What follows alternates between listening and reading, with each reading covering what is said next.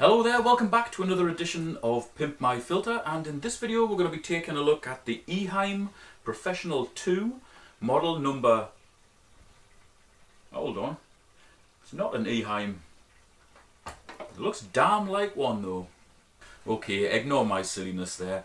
This is actually the Jebao model 404 canister filter. It's a pretty good size. And if you're familiar with the Biohome Series 2, it pretty much looks exactly the same. We've got the big priming button on the top there. We've got some nice click fit connectors there of a reasonable diameter. We've got the familiar 4 clips on the side, and we've got a gap of about that much under the trays there. Now I don't actually know how many trays are in this, so let's get it taken apart, see how it works and see what can be done to make it more efficient.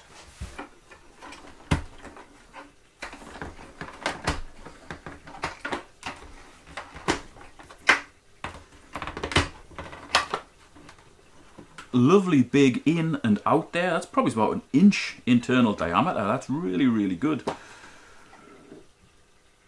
But when it comes in and enters our filter and goes down this pipe, it's probably near a ½ an inch. That's going to restrict the flow straight away, so that's not a very good start.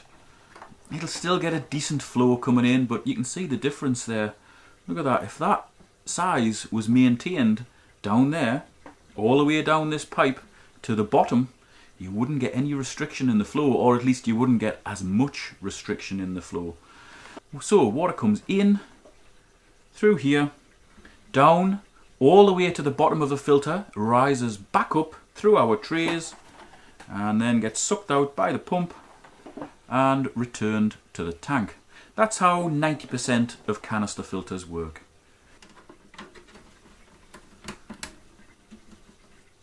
Okay, I better keep a hold of that seal, I don't want to lose that. I'll put that over there. Right, we've got a familiar plate on the top of there, and in here we've got 1, 2, 3, 4 trays. Very good. And as you can see, we've got a lot of usable space in the bottom, which we can fill with primary settlement media. We've basically got up to the top of these little fins here, which support the bottom tray, so we've probably got a good 2 inches in there that we can fill with usable primary settlement media. So straight away in there I'm going to put about 1 litre of ceramic rings. These are the things you see a lot of the guys on YouTube raving about and how marvellous they are. Just a smooth, cheap ceramic ring, not really any good for supporting bacteria, but they are very good to be used in the bottom where it's going to be exceptionally mucky. And when these fill up that bottom area, these will really help to catch heavy muck, which would otherwise just go straight in here and then rise up and hit our foams in the bottom tray. So adding these can greatly extend the times between maintenance on these sorts of filters.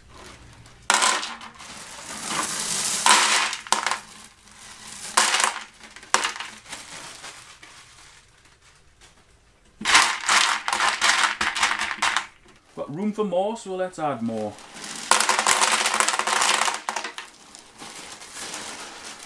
And these ones that we've just added in there are actually a much better grade. These ones are out of a fluval filter as far as I know, but again, they're just a ceramic media. Very dense, much of the internal structure isn't available for bacteria. In there, to catch muck, they do a cracking job. I'll just check that this will sit on top of those support fins okay. Yes, it does indeed. We might be able to get another ½ dozen rings in there, but I'm going to leave it as it is because there's quite a lot in there. That's going to catch a nation of muck. So now we need to set this bottom tray up. Okay, now in the bottom of there you don't have to use ceramic rings if you've got those awful plastic balls that sometimes come with filters. Just use them in there, use some old media, just use anything as long as it fills out that area and it can trap muck or slow the flow down that's coming in from the tank. That is going to settle out muck very, very well. Bottom tray, coarse, medium, fine pad, that's all we need in there. Although it is fairly shallow, we should be able to get all of our three important parts in there, which is coarse pad, just a pond pad, replacement pond foam, followed by a medium density pad, again just for pond use. Well, not just for pond use, but primarily sold for pond use. You can buy these cheaply, I've got them on my website, link in the video description, or you can get them all over the place online. They are more common in the UK and Europe than they are in the US or other parts of the world, but you can still get these on eBay and also on Amazon as well. If I can find any, I'll put them in the video description for you guys abroad. Of course, then medium, and then fine. Again, you can get fine pads all over the place. Go for the ones that are sold for pond use because you get more for less money.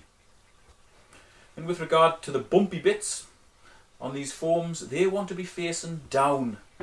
So when the water comes up, it hits the maximum surface area first. Doesn't matter if you can only get flat ones, just put flat ones in. I prefer these ones because when you put them together, like that, not only do you get the water hitting maximum surface area, then maximum surface area, but the voids that are created in here trap a hell of a lot of muck. So it basically just extends your maintenance time, or the time between maintenance. That's what it's all about. It's just about trapping as much muck and allowing the filter to work as efficiently as possible for as long as possible before you need to pull it apart and clean it. Basically, all we're trying to do when we're setting the filters up, like I'm showing you in these videos, is make them more efficient, allow them to support more fish, allow them to process more waste, and therefore enable you to keep fish happier for longer in healthier water, and not have you looking inside of here every week to 2 weeks to clean it out. I mean, one of these on a tank should go easily a month before you need to check it, possibly 6 months if you're oversizing this filter for your tank, which I always advise doing because it's always better to have a bigger filter, to have that filtering capacity and not need it, than need it and not have it, which is the case for 95% of fish keepers. Now with regard to cutting the foam to go over this pipe here, I'm not going to try and cut a perfectly round hole in here.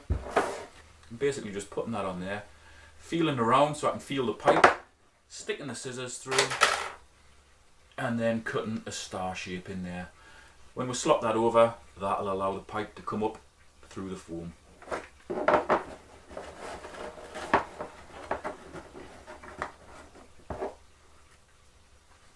Just like that. If you try and cut a perfect round hole, the chances are, like me, you'll make a balls of it and it'll be too big, and that's no good. Always better to have the foams being a nice tight fit. And actually, talking of a nice tight fit, that's pretty much filled this blooming tray. It might squash down though. I'll cut this out, try and put it in there. We don't want the foams too compressed, but if it's squashed down a little bit, it's still okay. And with regard to the fine pad, obviously we need to cut a hole in there of some sort. Stuck the scissors through, another star shape, and then we can add this one to our tray as well.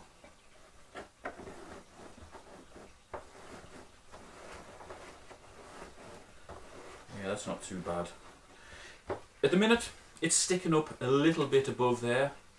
It's not going to take much compression to get it down to the level of the height of our tray.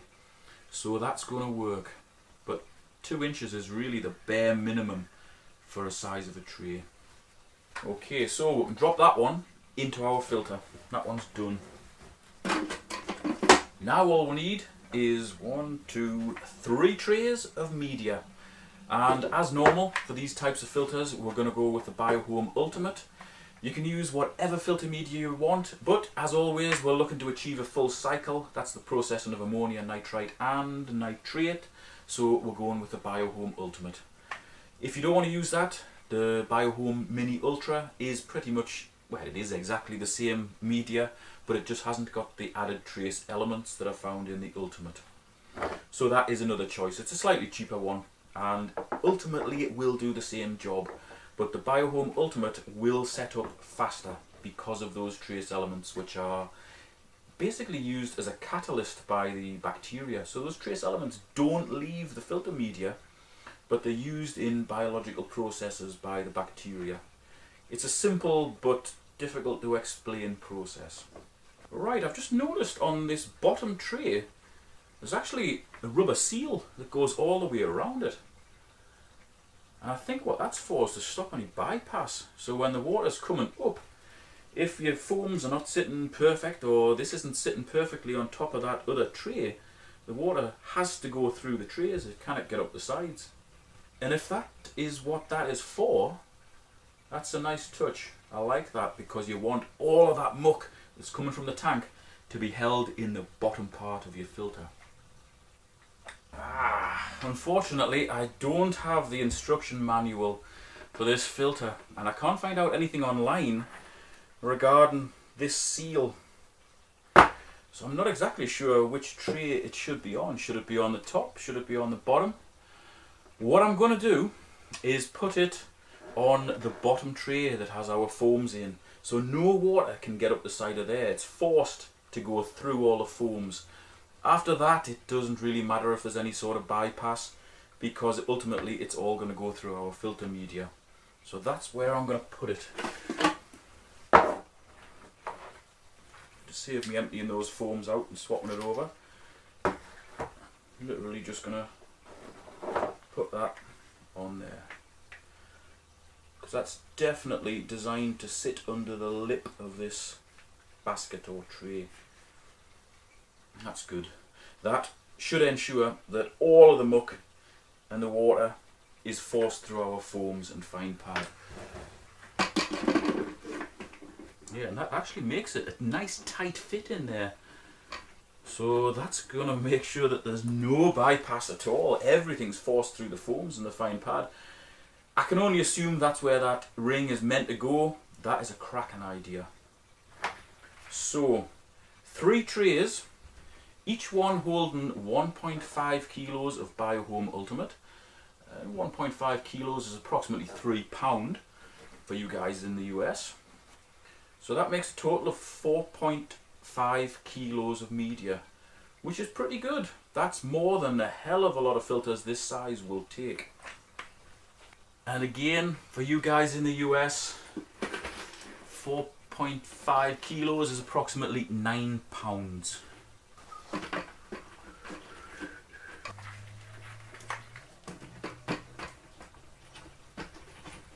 And just like the Eheims, the main body of this filter is see-through.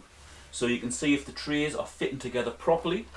It's always worth checking that they are fitting together properly before you put the top on. And then you know there's going to be no bypass. Yes, they all seem to be fitting together nicely. So we can put that on.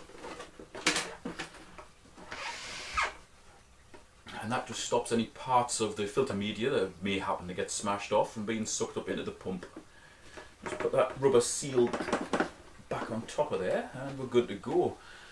Now, I've never actually known any muck get sucked up and damage the pump, but the good thing is, if this gets tipped over, this plastic grid on the top will stop any media from being sucked up into the pump. So it's really there in case of this being tipped over. Under ordinary circumstances, if you didn't have that on, it wouldn't really matter. The filter media is heavy, it's not going to get sucked up into the pump. Enough of me rambling on, let's get the top put on. Like so. 1, 2, 3, and 4, and we've got a fully upgraded filter, which now weighs a hell of a lot more than it did when it arrived to me, because it did arrive empty. And it's probably a little bit late for this, but I really should thank Darren for sending me this up. I actually thought it was another Boyu filter, because I get mixed up with Jebao and Boyu. They're both Chinese brands, you know. And I did a Biohome EF25 filter in a previous video a while back, and it was absolutely awful. I thought this was from the same manufacturer, so I initially said, no, I don't want to look at another one of those Biohome filters. But then, when I realised it was Jebao, I got back in touch with them and said, yeah, I will have a look at one of those. I looked them up on the internet.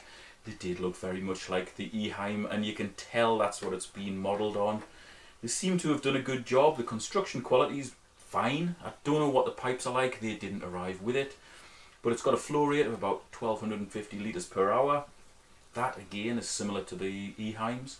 It holds a lot of media. You can see through the sides. You've got that all important space in the bottom to trap the heavy muck, which, as you know, I really like to see in a canister filter. And overall, I really like this one, and the price of it is exceptionally cheap as well. Time for some facts and figures from the manufacturer. I actually got the flow rate wrong. This is how bad my memory is. The flow rate's actually 1200 litres per hour, so I wasn't far off. And that is approximately 316 US gallons per hour. It's a reasonable flow rate.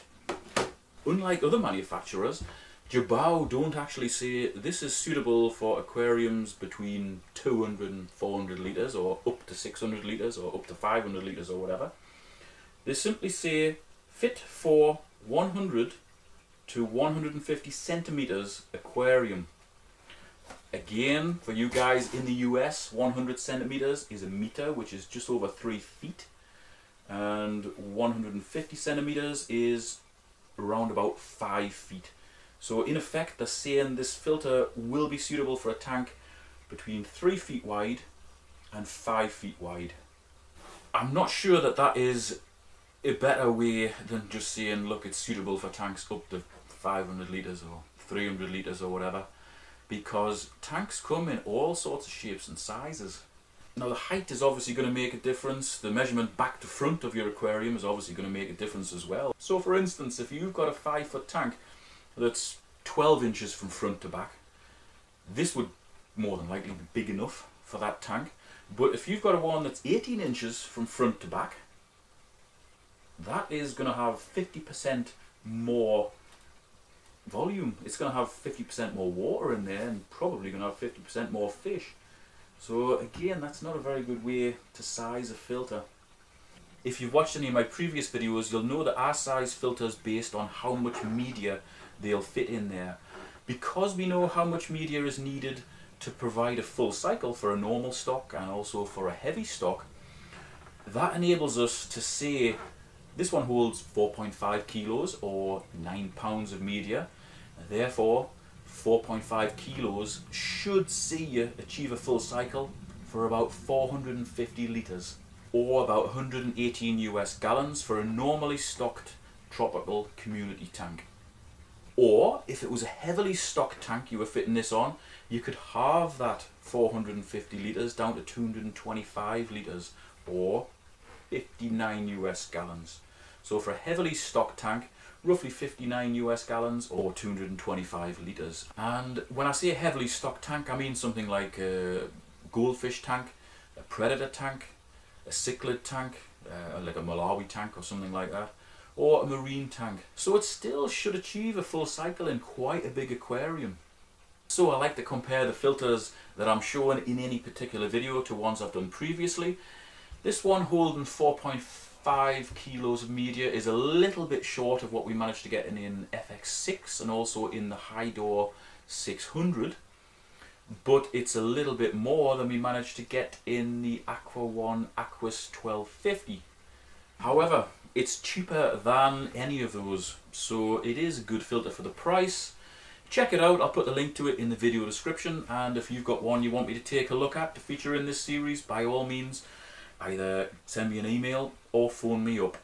Both those details are in the video description and also in the pinned comment. Thanks for watching, see you next time.